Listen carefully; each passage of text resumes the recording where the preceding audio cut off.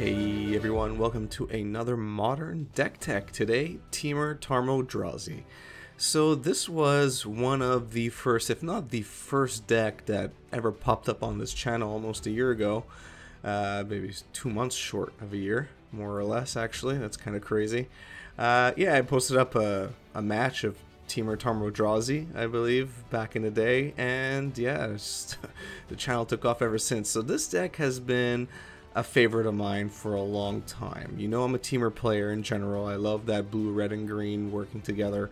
And I originally saw this deck idea posted, man, years and years and years ago by someone who actually used to, play a lot at my local LGS, Jordan Boisvert, who, he posts a lot of articles on Modern Nexus, and he's been playing a lot at a competitive level as well, at least he used to. So yeah, I mean, anyway. That's a long story. Temur Tarmodrazi was a deck that he had posted up a long time ago. Obviously, it looked very different from what I've done to it, at least from my memory. So I've definitely modified it a lot throughout the years, but I've definitely enjoyed playing with it. So I figured let's revisit Temur Tarmodrazi a bit, and let's take a look at the core of that deck to start off. So of course, Tarmodrazi. Tarmogoyf is definitely going to be a 4 of in this deck. It's definitely a good old beater that has never really lost its pizzazz, at least with me. It's my top 3 favorite creatures for sure, alongside Delver's Secrets, Huntmaster of the Fells. So definitely playing 4 Tarmogoyfs. It grows as you play, it grows as your opponent plays, and there are cards in this deck that help it grow even bigger than a normal Tarmogoyf would in another deck like Jund, for example. So definitely playing 4 Tarmogoyfs. It comes out earlier than your other Eldrazi's, generally speaking. Then we're playing 4 Thought-Knot Seers. A wonderful Thoughtseize on a stick, I guess, in a way. When it comes into the battlefield, you may look at your target opponent's hand, essentially, and you choose a non-land card from it, and you exile it. The main downside here is that if Thought-Knot Seer, or when Thought-Knot Seer leaves the battlefield, target opponent draws a card. So your opponent will eventually draw a card, but the point is that you're getting a 4/4, body onto the battlefield and taking out their most, important spell from their hand at that time. And that's all very, very important. So Thought-Knot Seer is actually a great Eldrazi card to have. Reality Smasher is our big boy, bigger than Tarmogoyf sometimes. And it has Trample and Haste, and it's a 5/5. Oh, and when it becomes a target of a spell an opponent controls, it gets countered unless that controller of the spell discards a card as well. So if your opponent's going to cast a Dismember on it, or, I don't know, anything, Dreadbore, whatever it may be, they also have to discard a card. Which is fantastic. I love Reality Smasher. The fact that it has haste is just, it's kind of the icing on the cake, because it's always a good, top deck. Sometimes you're at a board stall, you need something, and Reality Smasher comes onto the battlefield and attacks immediately. You don't have to wait an extra turn to give your opponent a chance to do something. So Reality Smasher, again, awesome, awesome creature. And yeah, these are your 3 main creatures of this deck, Temur Tarmodrazi. So let's look at the other creatures here.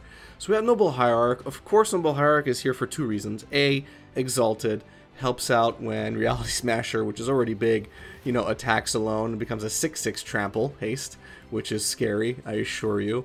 But it's also there to help you ramp up into your bigger creatures and to have excess mana available to you so that you can cast your larger spells. Sometimes you don't have all the lands that you need to accelerate your Eldrazi spells, so Noble Hierarch will help you do that. Birds of Paradise as well. It doesn't have Exalted, but it can add 1 of any color to your mana pool, essentially. So we're also playing 2 Birds of Paradise to kind of round out our ramp in this deck. And we're also playing 2 Huntmasters of the Fells. I know that probably looks weird to a lot of you, but I love Huntmaster of the Fells. Like I said, top 3. And it's also a great card to grind with. You're only playing 2 of here. It's not a central part of this deck. But I'm telling you, this has been a long-lasting meme on this channel. But the proof is on this channel. The average time it takes for me to win a game, the minute Huntmaster of the Fells hits the battlefield and stays, is 2 turns. It's about 2 turns. The minute, sometimes our opponents just insta-quit. But the average is 2 turns. That's how long it takes for Huntmaster to close out games. I feel it's still a very underplayed card in the current modern meta, but I play with it. I think 2 is perfectly fine in this deck, and like I said, at least with my experience and proof of that experience, it closes out games pretty quickly. Alright, so let's move on to the cantrips. We're playing 4 Mishra's Baubles. We're not playing any Serum Visions, which is, I know, it's kind of crazy, but didn't have any room for Serum Visions. We're playing other cards instead. So, Mishra's Bauble is going to do its job, of course, of helping you, draw a card, work around your fetches, if need be. And yeah, it also fills up your graveyard to help grow your Tarmogoyf, and also help another card that we're going to get to pretty soon. So let's move on to removal. We're playing Lightning Bolt. So I used to play Tarfire as well as Lightning Bolt, and the main reason I used to play Tarfire is because it was also a tribal instance, so it counted as an extra land, extra card type in your graveyard to help Tarmogoyf grow even bigger. But with the changes I made recently to this deck, I had to cut Tarfire. I just didn't have the space for it anymore, and in its place, I put other cards instead that you'll be seeing soon. So the only removal that we have, or devoted removal that we have in this deck, is Lightning Bolt. It's a 4 of, and I think it's perfectly fine. You have relatively big creatures, so you're not too afraid of other big creatures. Lightning Bolt is going to be good to get rid of the smaller ones, or just hit your opponent's face. Permission, so we're playing 4 Stubborn Denial. Essentially, all of your main creatures, apart from Noble Hierarch and Birds of Paradise and an unflipped Huntmaster to Fells, will always, or almost always, trigger Ferocious on Stubborn Denial. So essentially it becomes a 1-mana counter target non-creature spell. Very, very powerful. I assure you, your opponents will not see it coming the first time around. It's a guarantee. When they see Tarmogoyf and Eldrazi's, they think something else is happening. They are not expecting a Stubborn Denial. So Stubborn Denial is really, really powerful in a shell like this. I definitely wouldn't play without 4 of them.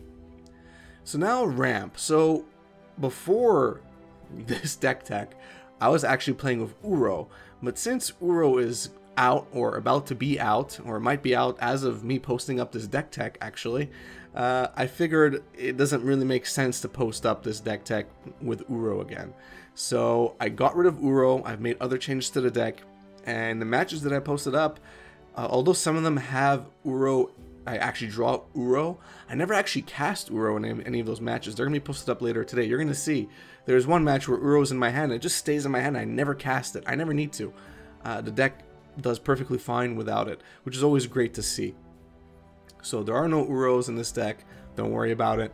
In this place, though, I have Growth Spiral, which is, Uro light, very light, but it still allows you to draw a card and play an extra land on, this turn if you have an extra land in your hand, which is perfectly powerful. Drawing cards, very powerful in any deck, and ramping up, especially in a deck like this, is super powerful. So, Growth Spiral is a perfectly fine upgrade to this deck. I wasn't playing with it, last year, but I am playing with it this year, and I think it's perfect. It's instant speed. It's better than Explore. Growth Spiral's awesome, awesome, awesome card. Alright, so the tutors. Ancient Stirrings. I used to play 4 of. Ancient Stirrings was always kind of clunky in Temur Tarmodrazi, mostly because there are a lot of non-colorless spells in this deck. Whereas, usually Ancient Stirrings is played in Tron decks or, G-Tron decks, where most of their cards are colorless. Here, not too many are, apart from the lands and the Eldrazi. So I've cut down the amount of Ancient Stirrings to 2, which I think 2 is fine. It's a healthy amount.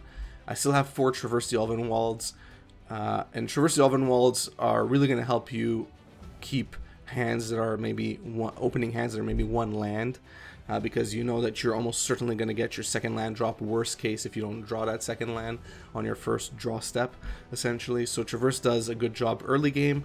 Mid to late game, when you have Delirium, you almost always will have Delirium, thanks to the different pool of spells that you're playing.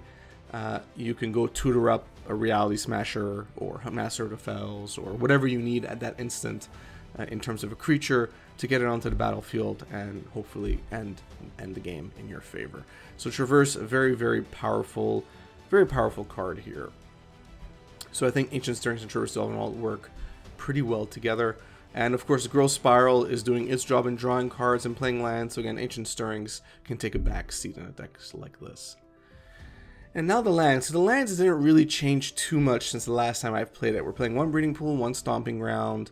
We're playing 4 fetches total, so it's fetch light, so not too expensive on the mana base here compared to other decks I usually deck tech.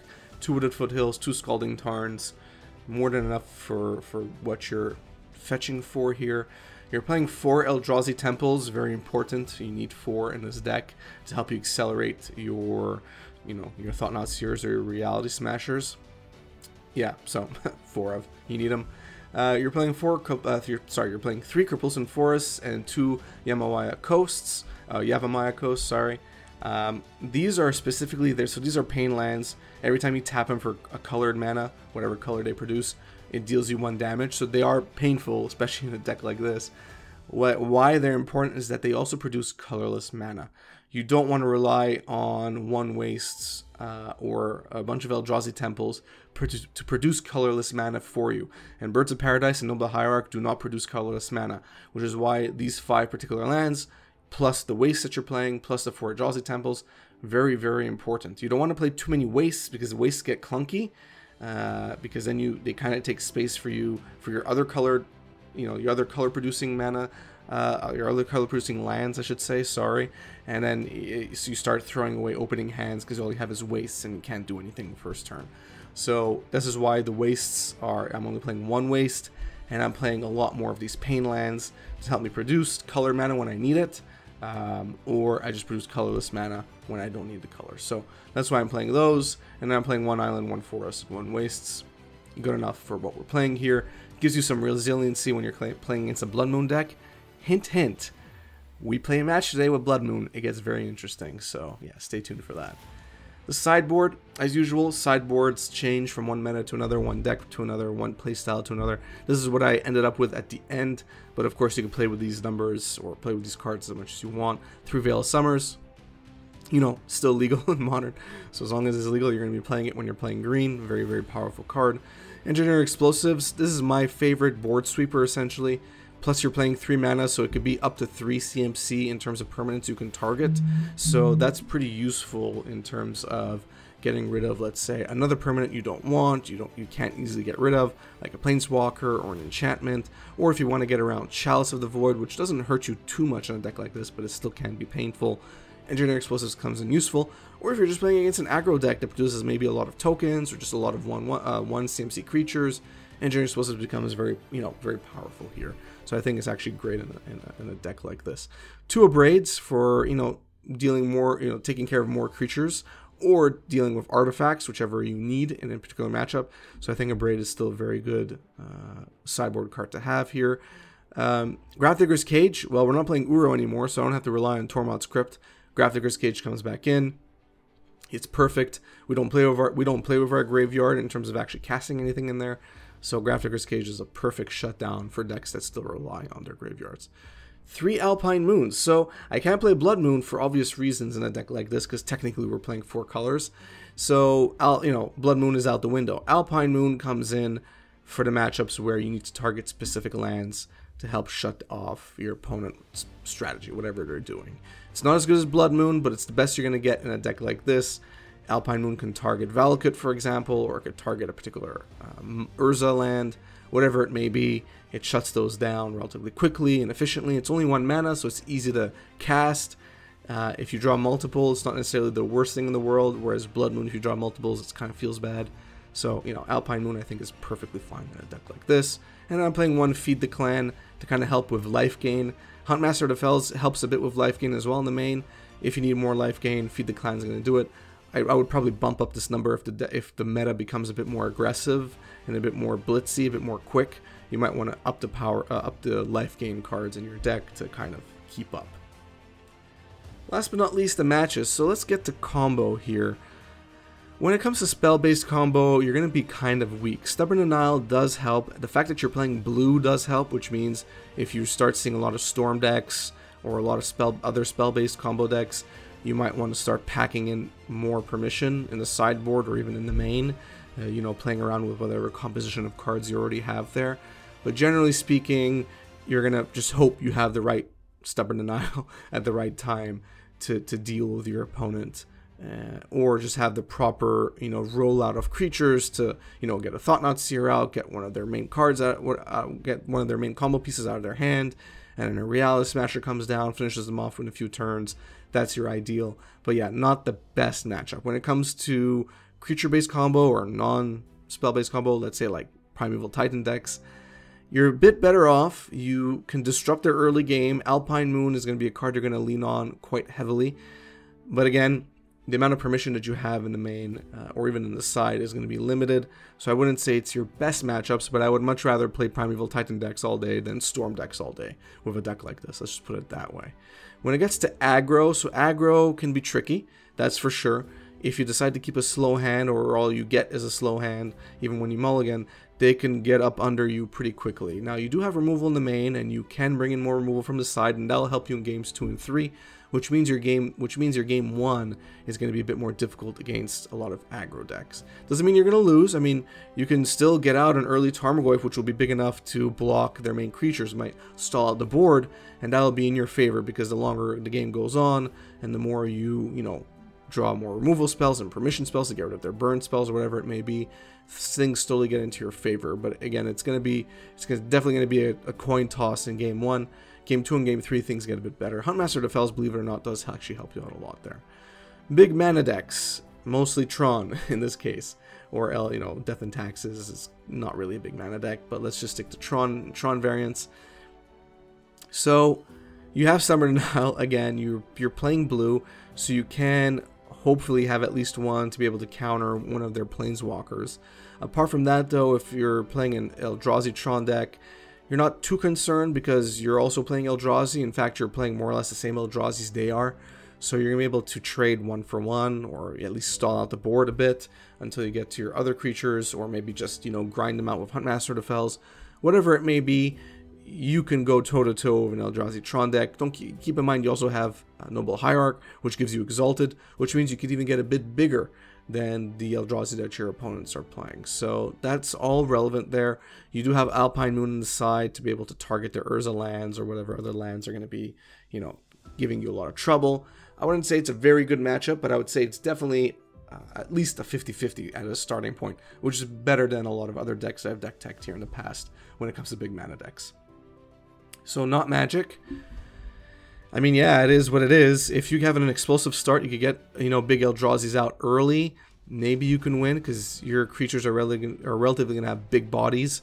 So unless your opponent goes all nuts and has 6 creatures on the battlefield turn 2 or turn 1, which does happen sometimes with not Magic, you can probably, last a bit and maybe, kill them out if they stall a bit. It's possible in game 1. Game 2, in game 2 and 3, you're going to heavily rely on Grafdigger's Cage, of course. But I think it's a winnable match, but it really depends on how explosive they get. And honestly, that's true for most decks you're going to play against Dredge. Luckily, not a lot of people play Dredge because it's an annoying deck, maybe even to the pilots. So, it's not something you're going to see too often, but I do keep it there because it's kind of like a special archetype or special type of deck. You could put even other random decks in there that you might face where it's a coin toss. So control, how do you do against control? Well, you do have quite a bit of threats, so your control opponent's gonna have to deal with them as they come onto the battlefield. If they're playing Lightning Bolt to try and get rid of your creatures, it's not gonna be the best thing in the world. Path to Exile, although it might suck, you're gonna have basics to go fetch. It's gonna help you ramp into your next Eldrazi creature, your next Eldrazi spell. So it's not the end of the world here. If your opponent goes and gets a Batter Skull to create a 4/4 Germ token or whatever it is, it's not the end of the world because again you're playing relatively big creatures. Even your Tarmogoyfs can get big really quickly. So I feel like your control matchups, at least as of today, are not that bad. You can deal with control relatively well. You do have Summer Denial, you do have Veil of Summer in the sideboard as well, and Grafdigger's Cage, all of which attack, help keep control at bay. So I think you have all the tools at your disposal to have a relatively good matchup against control, actually, which is actually pretty cool for a deck like this. And then when it comes to mid-range, so mid-range decks I feel are, in your favor oftentimes. Again, things can get away from you. They might Thoughtseize you early, they might Inquisition you early, and they might get rid of your perfect plan. But that's again true for most decks playing against mid-range decks, Jund decks or Rakdos mid-range decks, whatever it may be, whatever might be going around in your meta. But generally speaking, you have big creatures, you put a lot of pressure on them. The biggest creatures that they usually play are Tarmogoyf, sometimes Grimag, Angler, but not that often. So if their biggest creature is Tarmogoyf, you're almost always going to have something bigger to deal with them. So I think overall, your matchups against mid-range are pretty good, and I've had good matchups against them as well. So yeah, I think mid-range decks are easy peasy. I wouldn't say easy peasy, that's a bit too far, but relatively easy to deal with once you put in enough repetition with this deck and you know how this deck works. And that's it for the matchups. That's it for Temur Tarmodrazi. So let me know what you think. This deck did pack Uro before. Like I said, there's 3 matches going up today, and at least one of them, there's an Uro that's in my hand, but I never cast it. I never cast Uro in any of the games that I played that I'm posting up today. And just to make it clear, because I'm pretty sure Uro is going to get banned any day now, or any hour actually, at this point.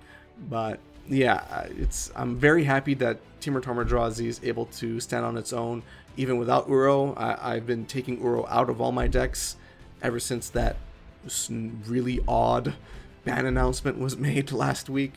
And Temur Tarmodrazi was something I was concerned about, but no, actually it does swimmingly without Uro, which is great because it existed before Uro existed anyway. So I'm kind of happy that it's still viable in a meta like this. So I really think you'd have a lot of fun with this if you enjoy playing with Tarmogoyf and you enjoy playing with Eldrazi, but you don't want to play in a colorless deck because colorless decks can get boring, let's be honest.